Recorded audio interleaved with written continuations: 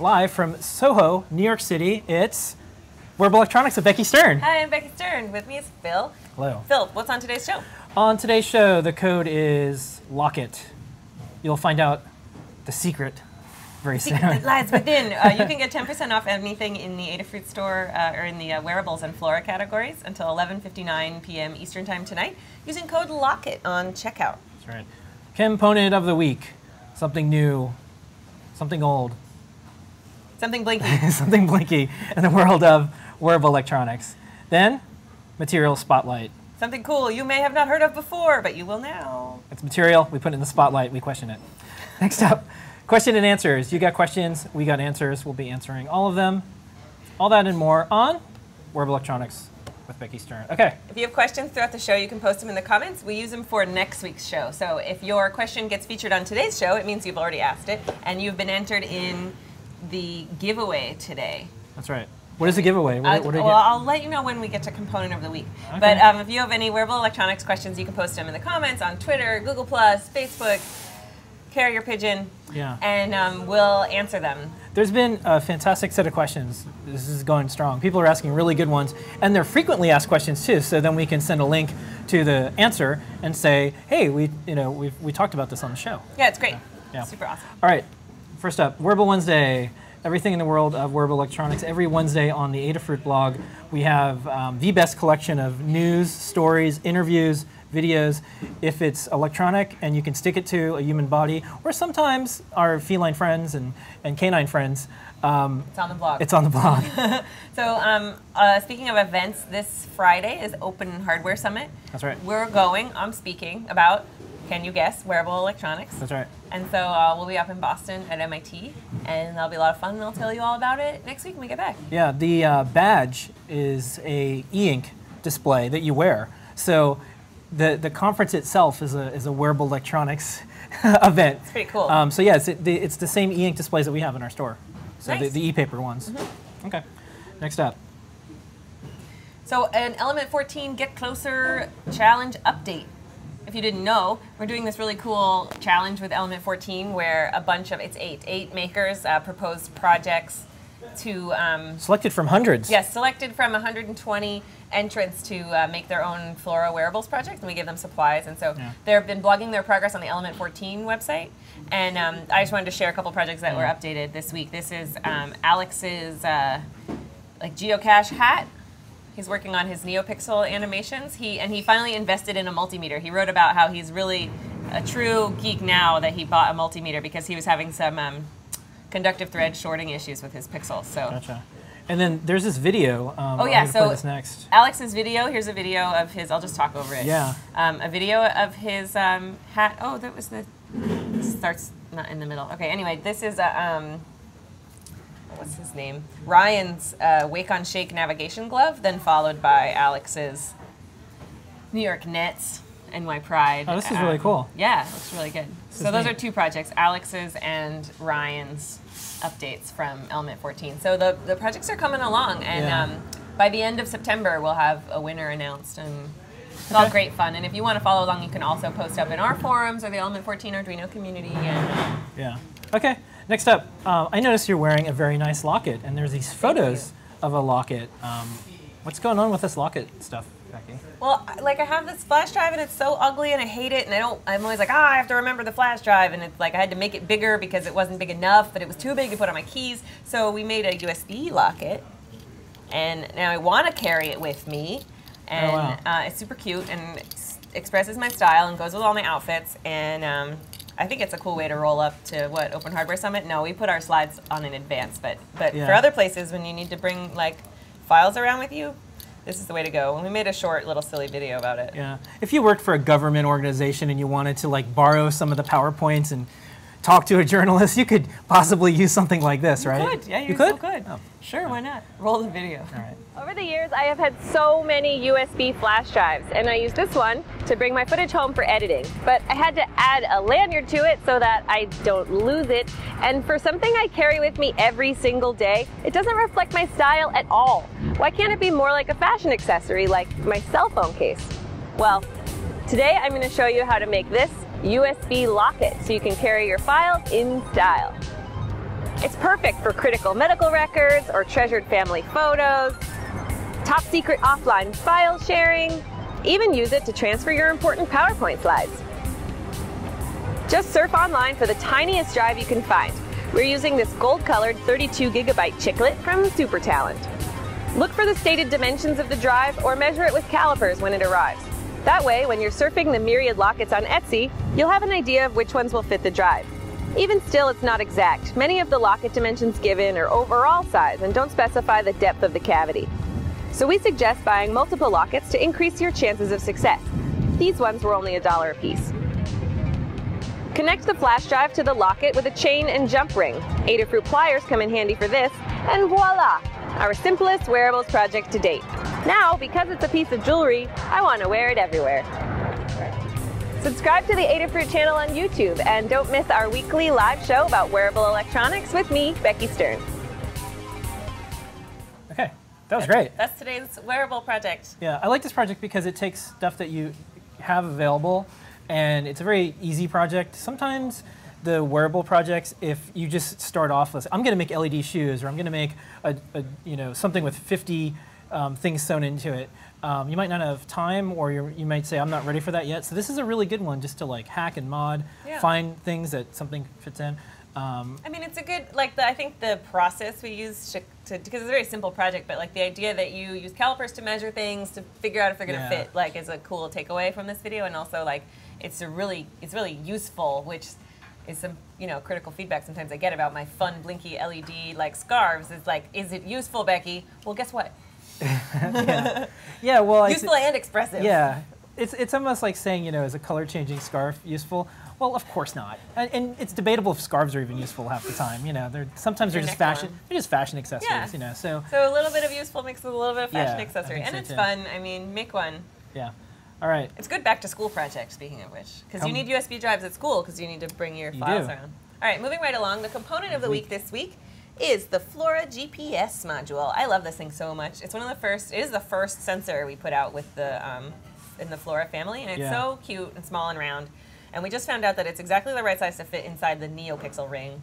So that's fantastic. And it's like, I'd like to say we designed it that way.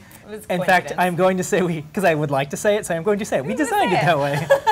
I just like saying we designed everything well in advance forever, and it always works out perfectly. So perfectly. It fits so perfect. So, so as we previewed last week, Tyler, Cooper, and I are working on a project, a secret project with the GPS unit.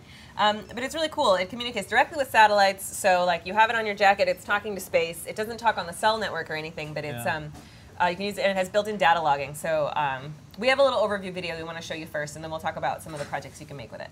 Okay. Ever think your coat could guide you home? The easiest way to add location information to your wearable electronics project is the Flora GPS. This easy-to-sew round PCB houses the Adafruit Ultimate GPS module with built-in data logging for mapping your dog walk or jog to the park. It connects to the Flora main board easily with our premium stainless steel thread. You can use the GPS as a real-time clock by adding a coin cell battery, which also helps it fix on a location faster when you power it up. The Flora GPS can track up to 22 satellites and can get location updates 10 times a second. You can either attach an external antenna or use the one it's got inside. To get you started, try our GPS jacket project. The complete tutorial will walk you through creating your own location-aware outerwear and hopefully inspire your own Flora GPS project, which we hope you'll share with us in our weekly show and tell on Google+.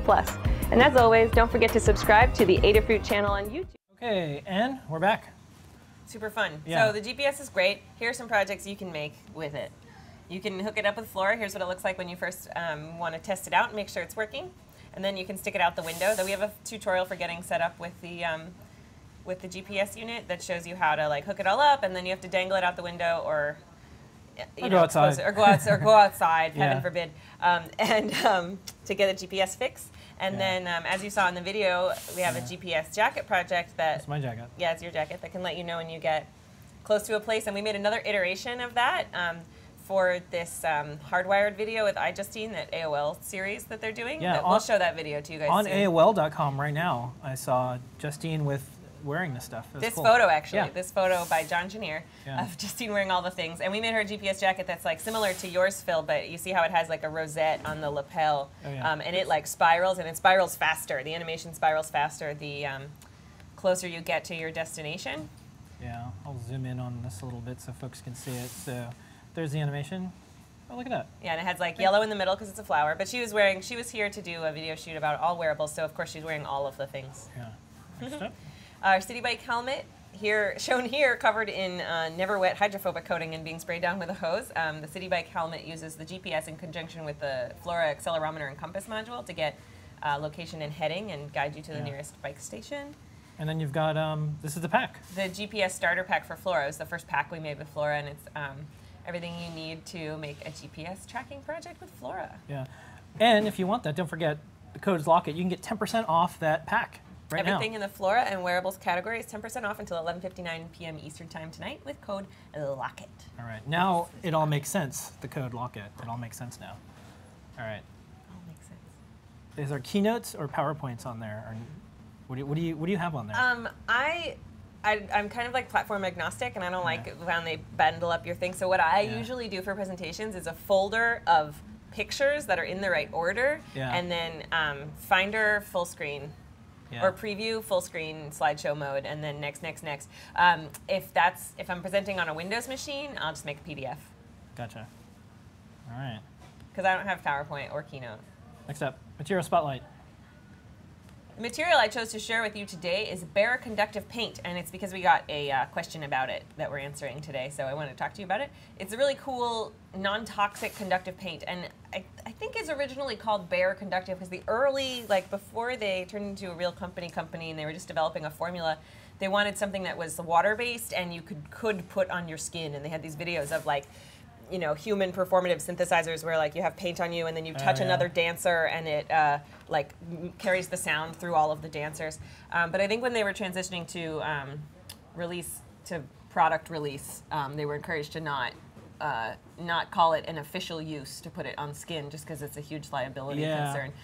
But it is water-based, which means it's like it's pretty safe for kids to work with because it's non-toxic, and but that also means that it's like tempera paint. So if you, we'll answer a question about it later, but it is not suitable for use on fabric. It's a paper thing, or paper or walls or solid surfaces only, because it's not flexible. When it dries, like tempera paint, so kind of brittle. But it's very conductive. It's black, which we love, and it's fun to work with. And we have a video about that too. Let's go to the video. Welcome to Wearable Wednesday, everybody. Today I wanted to quickly check in and tell you about the new bare conductive paint pens we are carrying at Adafruit. We're also carrying the pot of paint as well as the bare conductive robot greeting card. It's really cool. It has a little circuit already drawn on it for you. Comes with the battery and a blinking LED and the paint pen.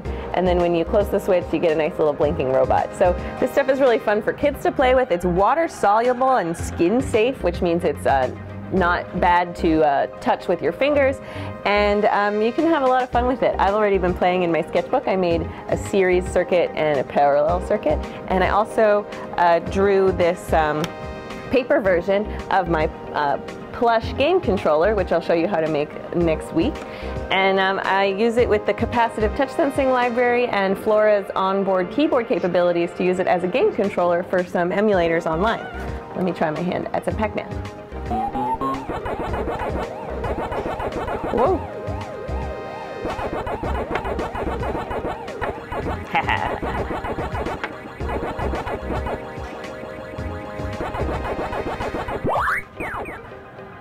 Okay, so that's a lot of fun, and I hope that you also have a lot of fun with the bare conductive products, and I'll see you on another Wearable Wednesday. Alrighty. Cool stuff. It's super fun. We have it in a paint pen and also in a pot, a little container, if you want more for like a workshop or you want to use paintbrushes. It's really fun and easy. I like it a lot. All it's right. really fun to play with. It is time for questions and answers. You've got questions. We've got answers. Yeah. It used to be the old Radio Shack slogan. Really? You got questions, we got answers. I maybe vaguely remember that from like Short Circuit movie era. Yeah, Radio Shack, that was their thing. You'd go in and you'd ask them advice about all sorts of things. Oh no. Unclear if that is still what you want to do if you go to Radio Shack. So there's lots of debate about that.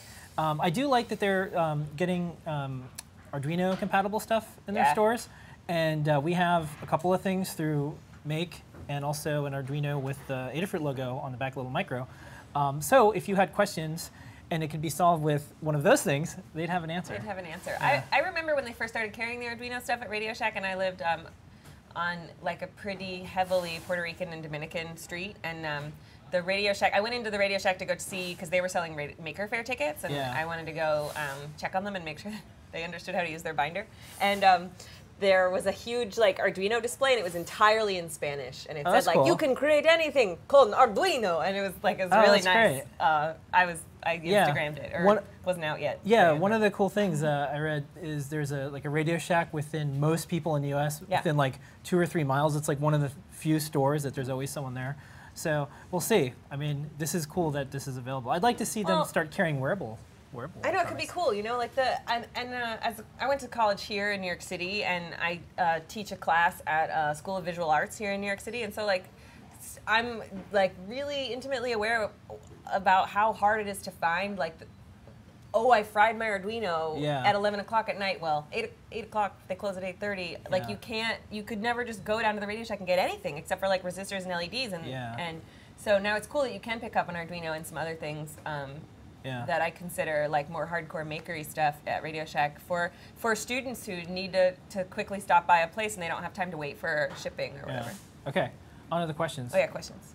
So what we're here to do. The first one, speaking of, set you up for this. How many Arduino projects have you done over your career? Becky Stern. I did research for you, Mr. 3 Left Turns. I went to my website and I counted all of the Arduino projects that I had published blog posts about, and it was 26. So that means I've probably done about 50. Gotcha. But that would be 26 like official videos or tutorial projects with Arduino. I think between Hackaday and Make, because I remember looking at the Arduino category when it was just me as a writer on this, I definitely wrote about all 26 of yours. Yep, definitely. But but before I retired, I think it was up to like 5,000 or 6,000 in that category. Yeah. Of just Arduino stuff. Oh yeah. Yeah. Yeah, for sure. So there's a lot, but I know. Yeah, that's how I know you. That's how many like official, really good Arduino projects I've done. Yeah, we all have a lot of Arduino. It's survivor biased. You only see the survivor Arduino projects. Yeah, it's true. Yeah. Yeah. All right. Next up.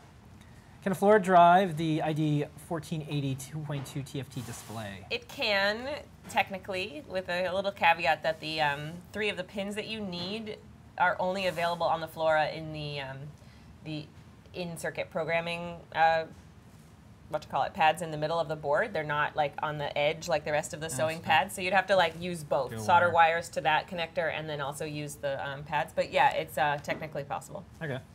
Yeah, I mean, it's just an Arduino. So yeah, it's an Arduino. You know, it's really similar to the Arduino Micro. It's 32 for microcontroller, and we make all the pins available, but we try to make the most commonly used pins around the edges there. Okay, I'd love to know if the bare paint on clothing, hey, we're just talking about that, could be used as conductive stitching. Has it been known if the Flora will get really hot on clothing? Flora doesn't get hot on clothing. It's totally cool. I think that's the reason I picked this, because of his question. Yeah. Picked it as the material spotlight. No, you can't use bare conductive on fabric. It's a bad idea, because if it dries, as soon as it bends, it cracks. It's not like a flexible adhesive or silicone caulk or anything. Like it's water-based paint, so it's straight up. Like if you wanted to make something very temporary, you could, especially with capacitive touch sensing, which doesn't require like super. Like you can't use it to deliver power for definitely, but you can make sensors on it, but then it washes off. So if you wanted to have like a kid's birthday party where you all put paint on each other's like smocks and then touch paper each other hats or something like that. Yeah, paper hats. Then sure, but it's definitely not suitable for like substituting for conductive thread by any stretch of the imagination. Okay. Next up, show question. Flora and its pedals, pedals. We don't call them that. Maybe we should. No, it's cute. Accessories module, a great wearable technology. However, I have a large share of LEDs, resistor components, Arduino, etc. in my stash box. Can I use non-Flora sewable LEDs, for example, with the Flora, or can I use Flora pedals, accessory modules, non-Flora Arduino like Uno or LilyPad? So basically, basically, what can you use with what? Everything with everything. If you look at our, because I mean, when I started doing wearables, there wasn't anything that was made specifically to be sewn, so it was all just regular components. And I've made probably like 6 or 7 now tutorials about sewing regular through-hole LEDs onto clothing. And you spiral the leads one square and one round so you can tell the difference between positive and negative, and then you just sew through it with conductive thread. So on the learning system, if you go to the LED sewing kit or the Twinkle Sparkle Hair Bow tutorial, you'll see instructions for a tutorial for sewing with plain LEDs. But also, like the battery holders we use, they're designed to be soldered onto a board. They just happen to be sewable because they have a flat pad with a hole in it. So yeah, you can use capacitors, resistors, LEDs. In fact, if you look at an old project I did, a big embroidery has like decorative. The resistors leads are twirled decoratively and then sewn in. So yes. Yeah. And then if you can use, what was the other half of that question? Can you use any of the floor accessories with other types of Arduinos, Unos, lily pads? So in fact, a lot of our Flora, all of them actually, the Flora sensors, what you're calling pedals, which is pretty cute, are sensor breakouts that we have available in a more standard package also. So, but yes, like alligator clips or sew it in and then plug it in with wires. Like, yeah, you can hook up like our sewable GPS module like to a regular Arduino board.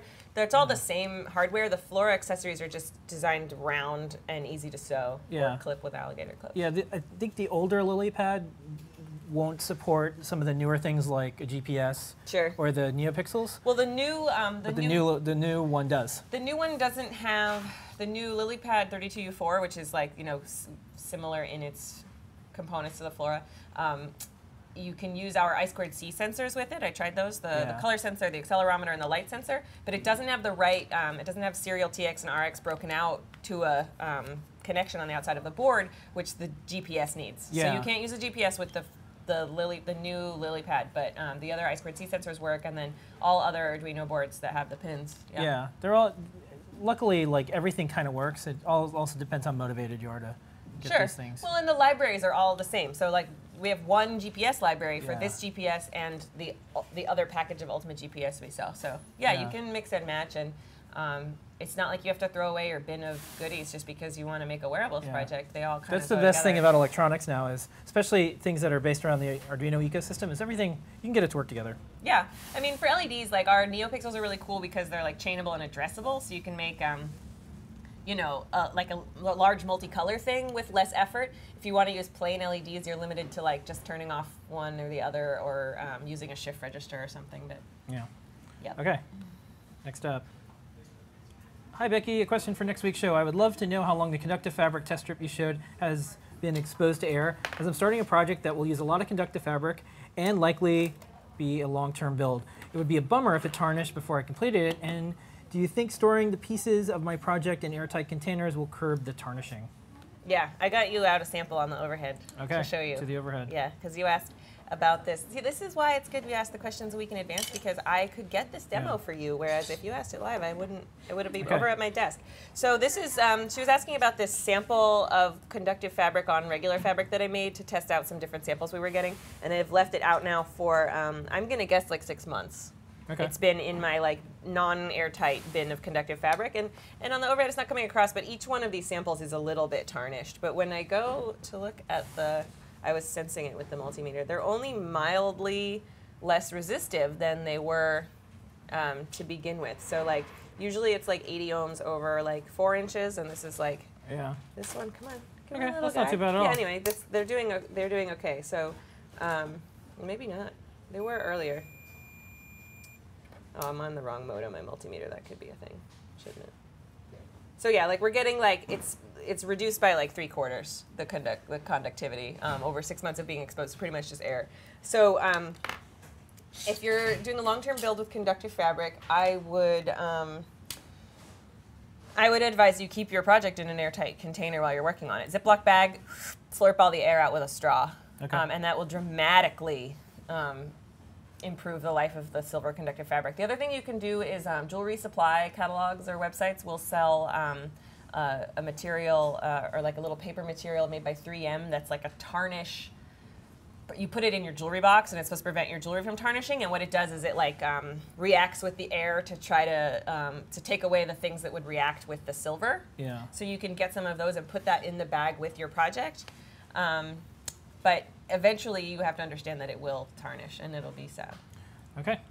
But if you're using your conductive fabric for capacitive touch sensors, I think you might just have to adjust the sensitivity of your code eventually. Like, I think that's how it will go, and then eventually maybe it won't work, but it should gracefully fail that way. Question from David, will conductive cloth be available in other colors? I mean, it is available in other colors, I guess, places maybe, but it's dyed and it's not, and like anywhere where there's dye, like dye will only stick to a fiber, right? And stainless steel is not technically a fiber. So anything that's gonna take a colored dye is not conductive. It's either wool or cotton or nylon, and so your colored conductive fabric by nature has to be less conductive than a non-colored conductive fabric. We haven't been investigating any more aesthetic. We like the shiny space age color of conductive fabric, so stick with silver for now. But if you're using it for capacitive touch sensing, you can put another layer of fabric over top of it if you want. Last up. Idea for a practical wearable. Runners often want regular and instant feedback on their pace without having to constantly check it with an app on their smartphone. The wearable would be something like a wrist strap with Bluetooth and indicator LEDs, perhaps yellow for slow, green for good pace, and red for too fast. If such a wearable existed, it would be easy to create an app that would send it pace data. What do you think of that? It's cool. It's not a question, but I put it in anyway because it's a cool idea. Like I told you about that thing that Tyler and I are working on with the NeoPixel ring and the GPS. It's also got a Flora and the accelerometer board on it, and so I mean I don't want to leave the cat out of the bag, but like it can be a watch, it can also be a navigation tool, and it can also be a pace keeper for athletic activities. Just put it on your thing or whatever, and it doesn't even have to pair with your phone to get pace data. You can have it. You can use the accelerometer. You could put it on your shoe even and detect pace data that way. So like the GPS combined with the accelerometer could probably, because most runners use like a metronome thing? Like it just like counts the frequency of the steps? Well, it depends. Right now, one of the big things is having it on your phone. So it uses the like GPS. Yeah, it uses the GPS for most things. So with the combination of the GPS and this thing, we're thinking that, and because Tyler's a runner too, we're thinking that we can make an athletic tracker like spin to it, and it doesn't have to pair with your phone because it has GPS right on it. Yeah. You only use it when you're outside. I think the next round of like wearables might be things that as you're hitting your zone, you may want to let other people know. So like people who like run together where you can glance over and everyone is green. I like this idea where there's more information than just like a pace or something like that. A million years ago, and this is somewhat related, sort of, I made a dog pedometer, and I actually pitched it to a giant dog food company. It looks like it was almost going to happen, but things in this world change very fast.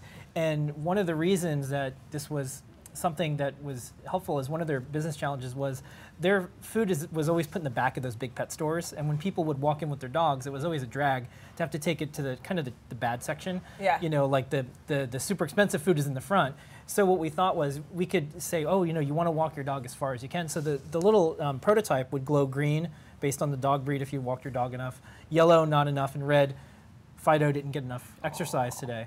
And it also helps the person walk too. Because, it does. Yeah. Well, and I made a GPS dog collar project a way back before Flora came out. I think I should do a revamp now that Flora's out. But it would look very similar to the circuit Tyler and I are making with the NeoPixel ring. But I'm very curious about like how much more exercise she gets than I do at the park. When I let the dog off leash and I go for like a giant hike through the woods, she's running back and forth and back and forth. And I want to make a GPS, and I will. Well, I haven't already. I have this like 6 of these at my desk on the dog with the data logging, and I track my walk on my phone with a Map My Walk app. Yeah. And it loads a map, and then it also lets you load other coordinates in the map. I can mash up the maps, and I want to see how much further she walks, or how much squigglier her line is than mine. Yeah. So because I know if I walk 7 miles, she's probably walked at least 9. Yeah, because walking around. Yeah. Excellent. This is what you can do with wearable electronics. You start to look at the world in a different way because you can put electronics and I'm always looking for wearables that you can't make with an app, right? Because there's so much stuff that you could just do with an app. Like you said, may as well just get a phone. I know, like you said, you don't want to be looking at your phone all the time while you're running, and that's a reason to make a new thing. In this case, it would augment my phone because you could stick it on the dog and then compare the two. Okay, last up before we do the giveaway, the code is LOCKIT, 10% off everything in the Adafruit store. In the wearables and floors category expires at 11:59 tonight. Get on that LOCKIT. So you can get your supplies for, well, you can get your pliers for your LOCKIT because we have pliers. You can do that, yeah. And then you can get get a GPS. What is the giveaway? What are you giving away? I'm giving away a GPS unit. Okay. Flora GPS. All right, here's the... Will work with any of your standard Arduinos. If you asked a question...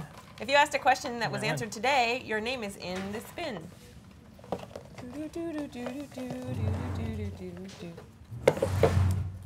And the winner is Lance Seedman.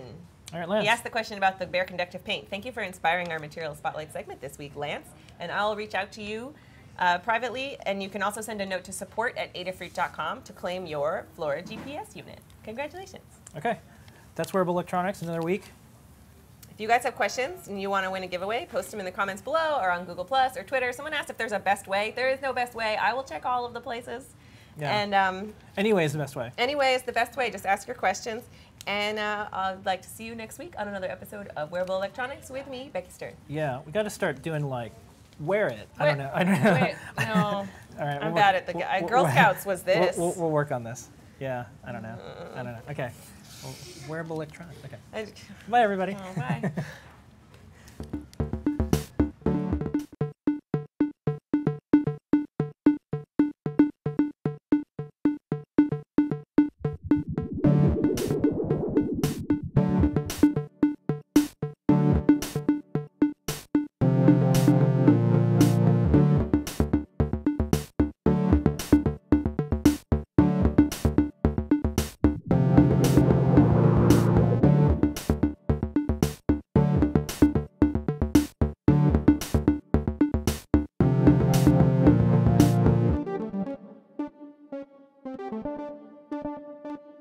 Thank you.